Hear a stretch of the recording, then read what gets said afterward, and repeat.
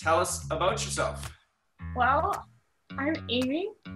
I smile a lot. You're doing it now. Okay, so I got the coffee on my way to go get this thing that I saw on Facebook Marketplace and turn my laptop well enough to show it to you. It looks like a poster. This.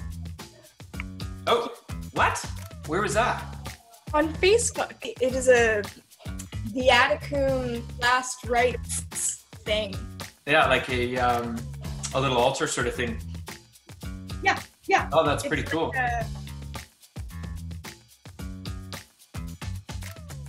I am going into my last year at Trinity for nursing. So I'm doing my RN. So that's year 4 then? Yep, last year, year 4. And is this your practicum? We sort of do practicums throughout the whole time. And then in the first semester we have a surgical placement, and then in the second semester we have like just a practicum where we work whatever our sort of paired nurse works. And what does this last year look like for you? Well, it's all online, so it's a little different, I guess. This year's all online for you? Mm-hmm. You don't have any in face-to-face courses?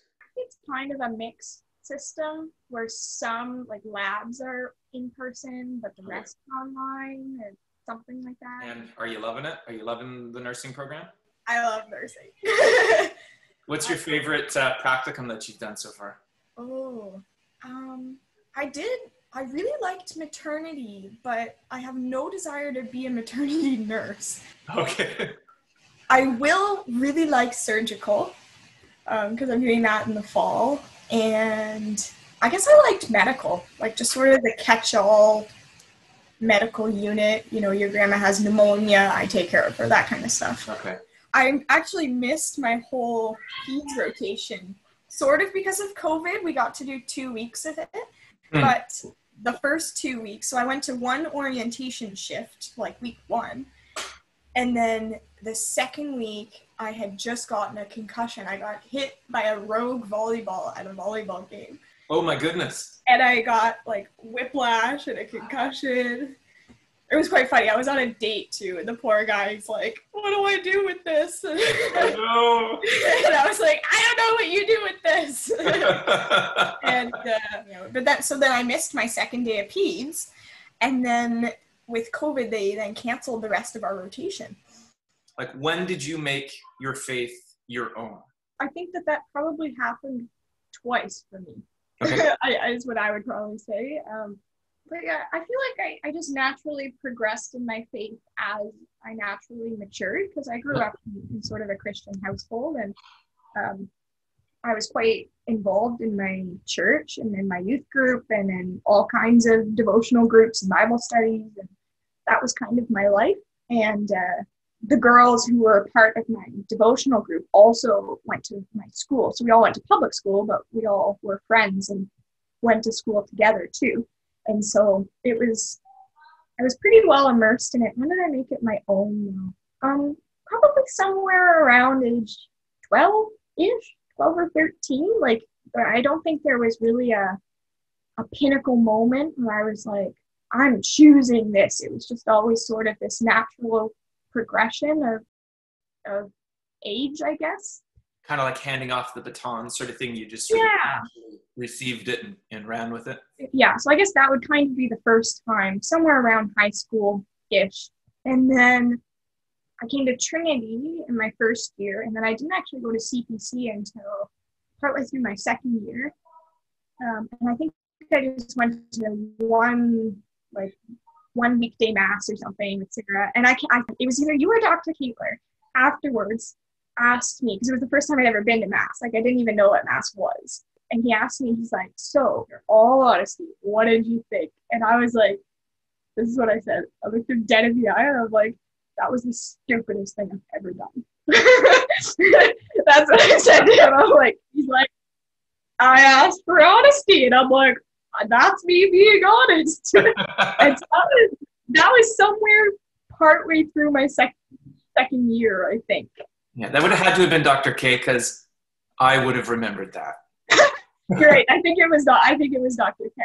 I don't know, 6 months or so after that, I started just having this desire for truth, just trying to find answers to my questions. And it sort of started with an argument with Sarah, a long, long argument, of which at the end of it all, I just threw up my hands and said, I'm never going to agree with you. The Catholic Church is stupid. I'm moving on. And that was that. And then a few weeks later, I went to home for Christmas break, because that was in the fall. And I was telling my friends back home, who I had grown up with, all about how stupid Catholicism was. And they're like, oh, what makes it so dumb? And I'm like, well, they believe this. And they were tell you. Let me tell you. And then they were asking questions like, oh, where does that come from? Why do they believe that? Why do they do it like that? One guy that I worked with when I was 15, and I knew he was Catholic, at least at the time. And so I messaged him and I was like, hey, like, are you Catholic still? And he was like, yeah. Did you fall off the deep end? Or you?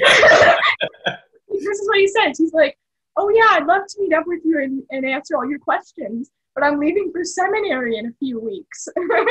He apparently stayed Catholic. Right. So he was Catholic, this one guy. And so I asked him if we could meet, and he said, oh yeah, oh, but by the way, I'm going to Mass on Tuesday. Do you want to come? And little did I know that Tuesday was January 1st. It was actually like a significant day in the Catholic. Yeah. Right. I don't remember what day that is, but it's an important one. Mary, Mother of God. Thank you. And he took me to like a high Latin Mass, like really intense. And I kneeled on the floor because I didn't know what a kneeler was, so I couldn't see anything. And there was incense, and like I saw none of it. I heard some stuff, and afterwards I was like, "Yep, this is for me." You went from stupid as thing you've ever done to this is for me. It was about a month. Like, I hate Catholicism. I will never become Catholic in my life. To this is what I must do. I have no other choice. Wow. Like it was a month. It was crazy. Well, Amy, thank you so much. I appreciate that.